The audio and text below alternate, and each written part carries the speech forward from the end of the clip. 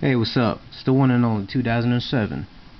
And this time I'm going to be coming to you with a review on the 3D launcher, the SPB Shell 3D launcher. I did do a video before with the Samsung Vibrant, but this time I was able to find out with the advancements on technology, there's an app out there, the Lucky Patch, that lets you remove the license verification on paid apps so it can run on the phone. Now, all apps don't work because there was certain apps that I was trying to work and it wasn't letting me, but SPB Shell has been working for me, and it believes that I purchased it, but I really just installed it. But let's go ahead and take a look at it.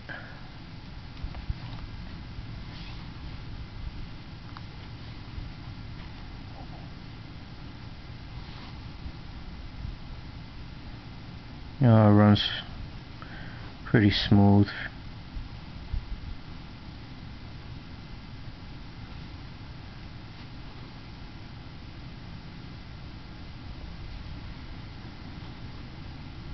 You could also, just move it around yourself, and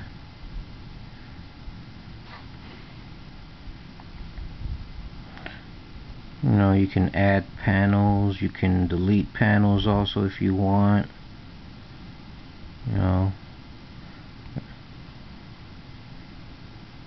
Change the coloring on it however you want.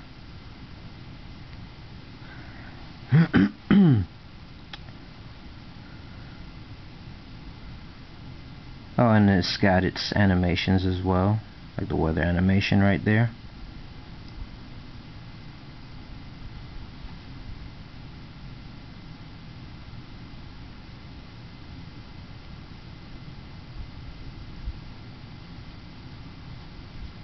Cool effects that it comes with the application. Now, for the ones that are wondering on how to use Lucky Patch, let's see. Here it is. It loads all your packages, all the apps.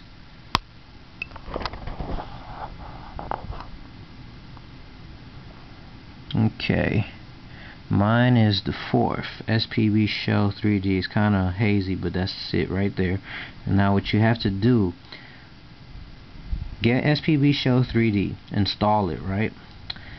The version I think is like 1.5.3 or something like that. Search it, install it to your phone. Now before you enable that as your main home screen, after you install it, go to your default home screen or whatever, then launch Lucky Patcher, and when your list loads and you find SPB Shell, which in my case is my 4th, you hold down and you tap remove license verification.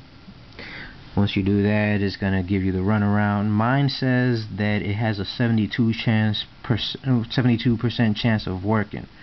And well, I haven't had any message pop up saying that I haven't paid for the app, so I've been using it fine, no problems at all. Alright, but yeah, that's the easy go around on how to do it. Download SPB Shell 3D from ForShared, install it on your phone, and before you enable it as your main home screen, use any other home screen that you have, and use Lucky Patch so you can remove the license verification from SPB Shell.